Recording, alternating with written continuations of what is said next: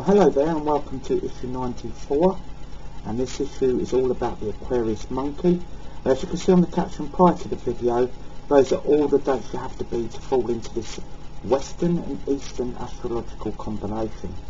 So, you know, it's quite a tricky one, so really check those dates, because sometimes you can be born in a year where it'll tell you, hey, all of 1932 is, say for instance, all monkey, but it's not, because it splits, so you have to really check these all the way through up until the present day, so be careful with that one. Okay, let's start straight away with our Aquarius monkey as a child. Now, the Aquarius monkey is a dreamer. That's just the way they are. They can be quite aloof, and it's quite noticeable early on that they may have one or two close friends, but they tend to be dream-like, very similar children whom they form a close bond with. They're not really one for the group. As I say, they're quite individual in the sense of they can skim across subjects. It's trying to get them to concentrate, and you'll find this as they progress through the school years. They will know a little bit about everything, but it's trying to get that in-depthness in them, and that's going to be very hard because they really have such a complex thought process. It's really quite hard, and they will tend to learn so much more outside of school than they do in school. It's just the way this combination is. They will have their own subjects that they enjoy at home, or as I say, their own sort of activities. They can be quite unique. It can be anything from, you know, rock climbing to fossil, checking for fossils, excavating for old ruins. They may be king fishermen, fisher ladies, but they won't tend to be school run-of-the-mill lessons like your mathematics, geography, history, English. They do enough to skim across it, but they'll be waiting for home time. They are dreamers. They really have expansive and well, amazing visions. Really, they are an inventor in the making. They will look at simplistic things and just things that people haven't thought of, but they're very good at this. The simplistic thing, and while they're sitting there very quiet and you think they're very aloof, they are planning, oh, wouldn't this be useful, wouldn't that be useful? So you really do have to understand this combination. It is a tricky one. They're very affable once you get to know them. They're very friendly, they've got a good smile, and they're a very loyal friend, a very staunch and loyal friend, but it does take a bit of time, and this is one I stress where you have to really sit back sometimes, allow them space, let them find out in their own way. But this is when I ask for the changes, when we've gotten into the early mature years, as we say, university if they decide, or college if they decide. They may go for specialist subjects in university, very possible, but this is where they need a bit of a, not somebody to kill their dreams, and I don't mean that because you will in essence then take away a big part of this personality, but somebody who needs to anchor in, somebody who needs to get a bit of pragmatism to this combination, because this combination allowed to drift through life will be coming up with such eccentric and extreme philosophies, anything from peculiar eating habits to just some quite vehement and quite aggressive views on a certain religion or a certain race. So they do need somebody to anchor roll them, to somebody to sit in there and say, hold on a minute, let's look at this in a pragmatic,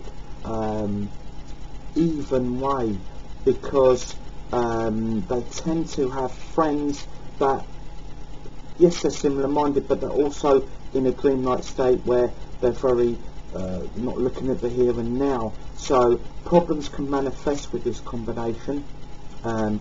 Being gamblers, thinking they're going to win the lottery, thinking they're going to win the football pools, thinking that they're going to go through all the greyhound card or all the horse card, and when they don't, they think, how on earth didn't that happen?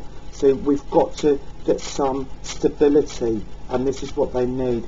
They may not want that or think they want that, but they need it, because when they are got a pragmatic person around them, somebody who harnesses their visions, someone who harnesses their faults, then we have such a fantastic combination that things can come to fruition, because when those visions come in that have, as I say, that simplistic edge, just, I don't know, inventing a card game, inventing board game, inventing a simplistic, maybe a simpler way on a computer program. When they've got somebody there that backs them and says, no, that will work, then they should run with it, because, you know, it's getting that cast iron, you know, feedback which they need, because we can't allow this combination, and I'm sorry, Aquarius Monkey, if you're listening, I think you're a fab combination, but to really get the benefit of you, we really need to check these ideas, and sometimes, you know, it's not always best to run with the people who think exactly the same, because you end up forming a strange cult that may not possibly get you anywhere in life apart from a lot of debts and also possibly a lot of enemies. So what we've got to do, we've got that, and I like to see them in a relationship younger, but I like to see them with the right person, because if they have the wrong person, then wow, you know, you're looking at unhappy times for both parties, and you know, and I mean extreme happy times where, you know, the debtors are going to be knocking the door continually. You're not going to know where you're going to be living. You don't know whether you're going to be eating. It's going to be things like this. So let's really, really find that right person. And, you know, Aquarius Monkey, when you get that right person, it's only going to be so beneficial to you. Absolutely beneficial to you, because then we can let that mind of yours with the dreams, turn them into concrete dreams, turn them into solid plans. Because, you know, a fantastic inventor in the making here, and once you wake that up in their personality, and they think, no, we get the business plan for this invention, then, you know, the world's your oyster. Then you can have the riches that you enjoy. You love to look smart, you love your clothes, you love nice things, so all these things then become a reality. Then you're a very happy person, the people around you are a happy person, and plus you feel as though, hey, I feel good about myself, I feel stronger than I've ever felt, because this is quite a sensitive, deep down sign who's searching, forever searching for a balance, and they will find balance then you'll find that they've got a lot that they can pass on with lateral thinking and innovative ideas, you know, and then they can then be the backer to the extreme dreams, etc. So it's really getting that fit in place, getting in place in the early years. I advise later teens, early 20s for relationships. So let's find the perfect matches. Well, we have to look at dragons, because dragons, they have the wealth, they have the ability to control, not stifle the monkey, but control the monkey in a positive sense. They will have the money for the backing, plus they will have, okay, let's to and fro this idea. You know, you will want to listen to the dragon as well. You will accept their wisdom, because you don't listen to everybody. But the dragon's someone you think, hey, you know, they're proven. I like the way they put it across. They're very strong. You need someone strong, Aquarius Monkey, to sort of make it equal. And so let's look for the dragons, and wonderful matches are found with the Gemini, the Libra, the Sagittarius and the Aries.